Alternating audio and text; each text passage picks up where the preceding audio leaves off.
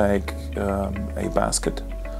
Baskets become quite complex in the grocery world because of many dependencies. And if you order this, then you might order that.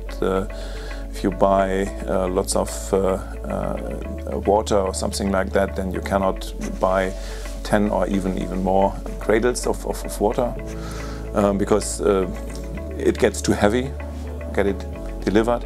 So you have a lot of dependencies, and then you need to feed that back into the payment systems. So there are a lot of APIs where we use it. And maybe another one is also important, is the product information management system, where we store every single item we have into that system, and we can retrieve and we can enhance information in that system as it is needed, also from a marketing perspective, as well as for search perspectives. And therefore these APIs make a lot of sense to get access to that very, very fast on different devices, different speed. So this is a major part where we use the commercetools platform.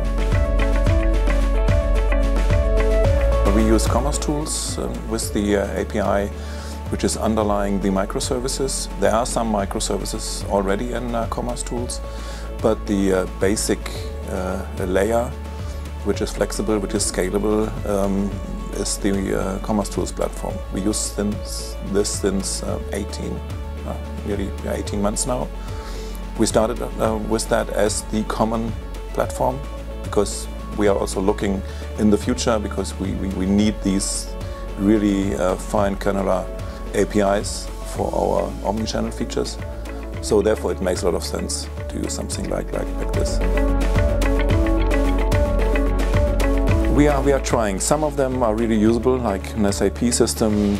We treat that as a microservice, even if it's not a microservice, but we wrap it that it behaves like a microservice, and it's mostly and mainly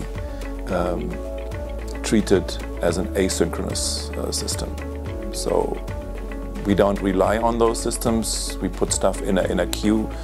It's really asynchronous. Sometimes it's nearly synchronous, but it's, from an architectural perspective, it's asynchronous. Each team is responsible for one or two or even more microservices. So they develop these microservices based on an API. We have contracts between different teams. So we write microservices with a kind of a contractual behavior. And in between the teams, we have guilds, as we call them.